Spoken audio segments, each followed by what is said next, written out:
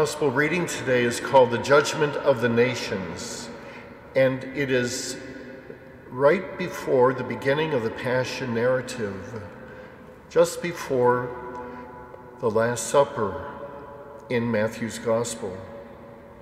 Very important words. Jesus tells us about the Last Judgment.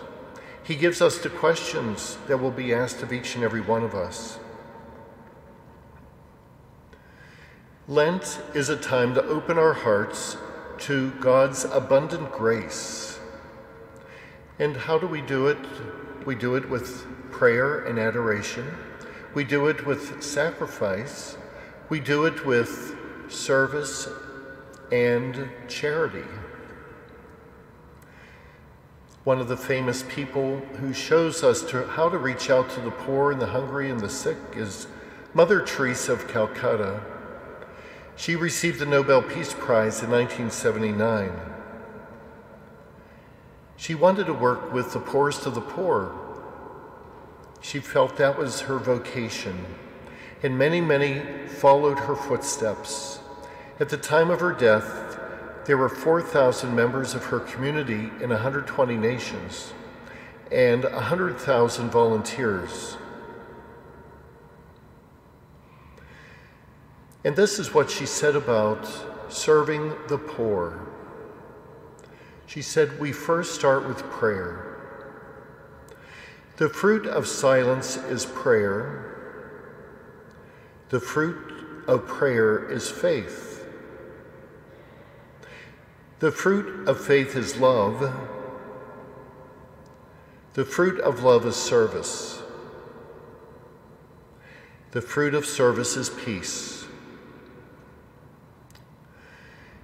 Each and every day, she and the members of her community and all the convents around the world would rise early and spend an hour of adoration in the chapel. So first there is prayer, there is encounter with the Lord Jesus, truly present, completely divine and human, his presence most tangible.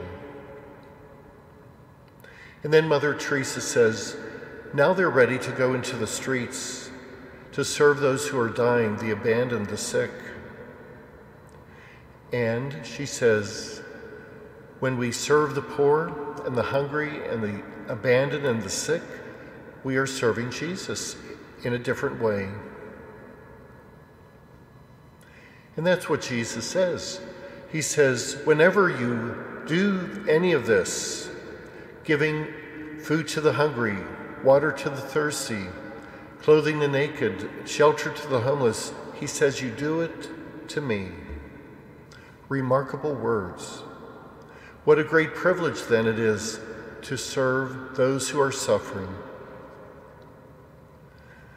We are called during Lent to works of charity.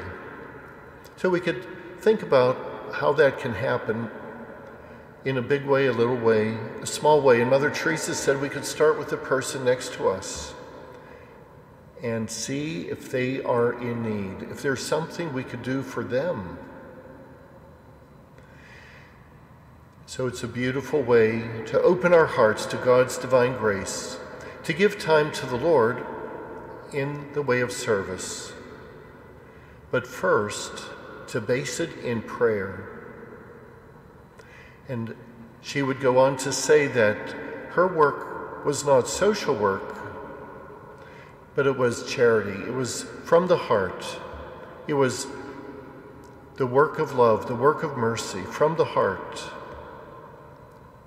So in these days, let us grow together in prayerfulness and sacrificial way of service to those who are in need.